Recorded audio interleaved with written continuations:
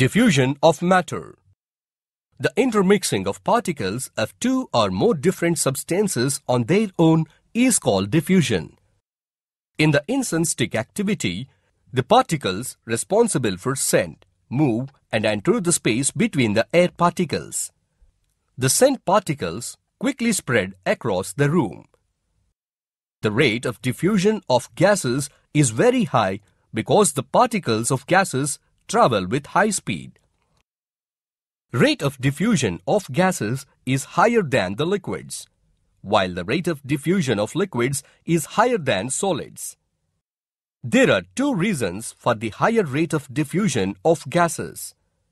One is due to the higher speed of gas particles and another due to the greater space between them.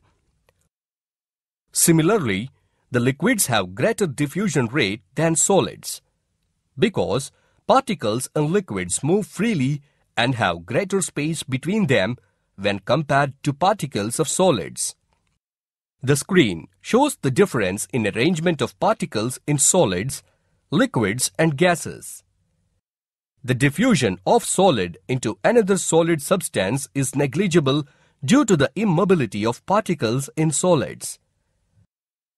The diffusion of a liquid into another liquid and that of a solid into a liquid is much slower than the diffusion of gas into another gas.